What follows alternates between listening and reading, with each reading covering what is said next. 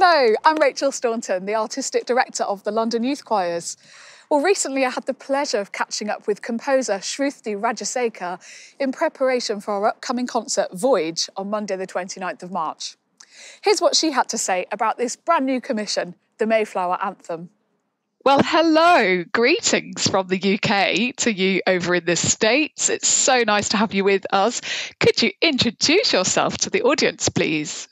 Absolutely. My name is Shruthi Rajasekar. I am a composer and vocalist, and I'm so thrilled to have been working with London Youth Choirs these past few months, I guess, now. Amazing. Oh, welcome, Shruthi. So nice to have you, and thank you for your interview time this evening. I've got some quick fire questions for you first. So there's no wrongs or rights, but we just want to get to know you. Sweet or savoury food? 100% sweet. Oh, okay. Pancakes or waffles? British pancakes. If they're American pancakes, waffles. Oh, okay. Hot weather or cold weather?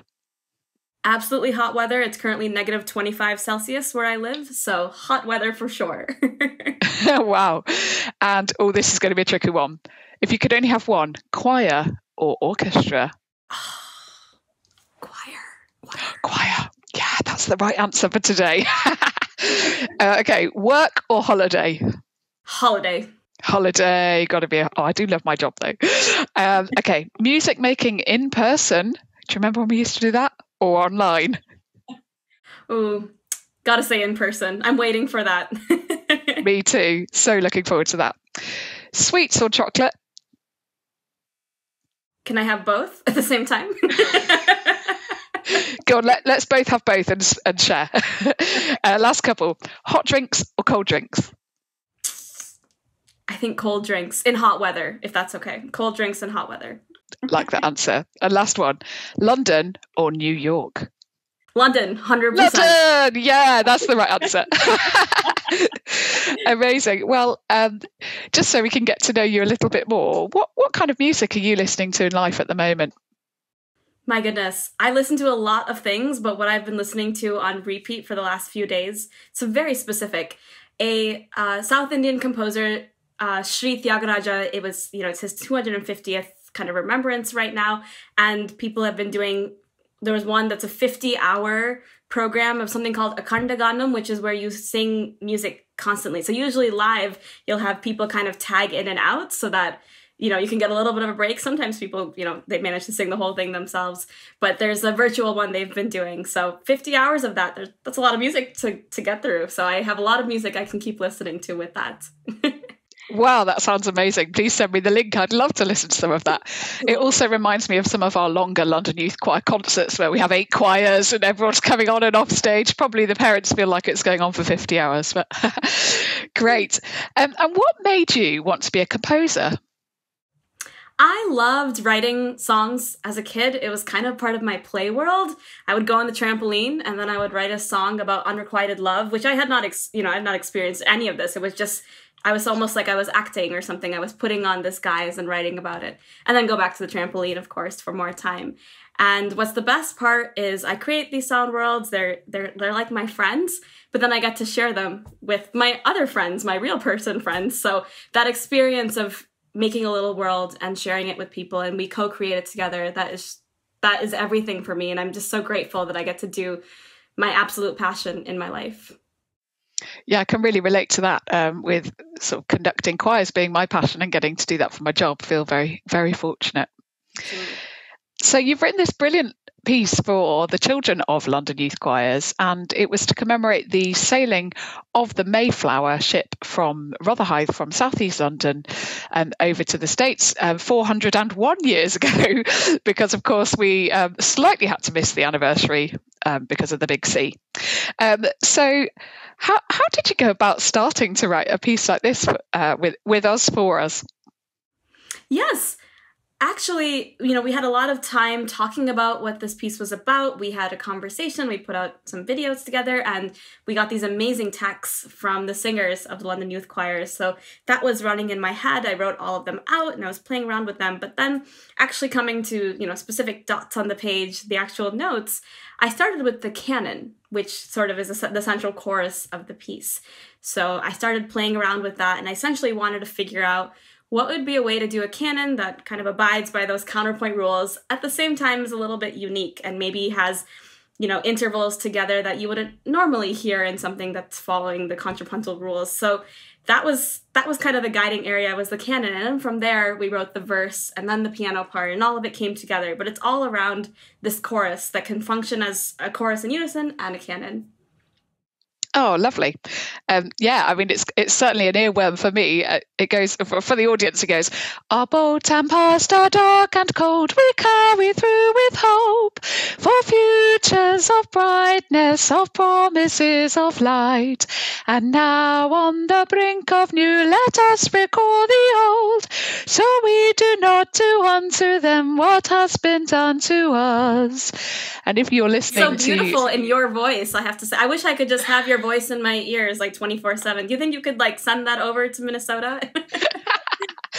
I think my poor neighbours have heard a lot of my voice in these past few months, but there we go. It's a lovely canon that you've written for us, and I love the rest of the piece as well. So audience, you can listen out for that little snippet that comes back round during the piece. And what was your motivation? You mentioned that some of the London Youth Choir members have written some of the lyrics, some of the text for this piece, and it was lovely receiving some of their poems. And you've carefully woven those all in to make the piece of music. And what do you think is kind of the message of the song? It's interesting how we commemorate events afterwards. What we realize is that history isn't just one narrative, but often we create kind of a story, construct the story of what happened afterwards. So we're at a point right now in our current world where we're kind of examining some of those stories and looking for the narratives that might have been missed. Say when this is 400 years ago, and the myth of the Mayflower, they say about 250 years ago is when that got constructed, along with the founding of the US and all of these, you know, grandeur ideas, essentially. So when we think about today, I mean, I was really, really interested in this project because you came to me and said, we're thinking about the Mayflower kind of in the context of migration today. And are there parallels between that? Are there differences between those? So that's how we started. And then when I began to look into this history myself too, I realized that the history that I was taught as a child in primary school is not the complete story. There were a lot of different elements missed out, including how this infected Indigenous communities, how this, coincided with the rise of the slavery trade. And these aren't separate histories. They're very, very intertwined. So this piece for me was as much about looking to the Mayflower and seeing the experiences of those travelers and thinking about what migrants go through today, as we discussed, as well as seeing that they were far from perfect in many ways. So what does that mean for us as we go forward?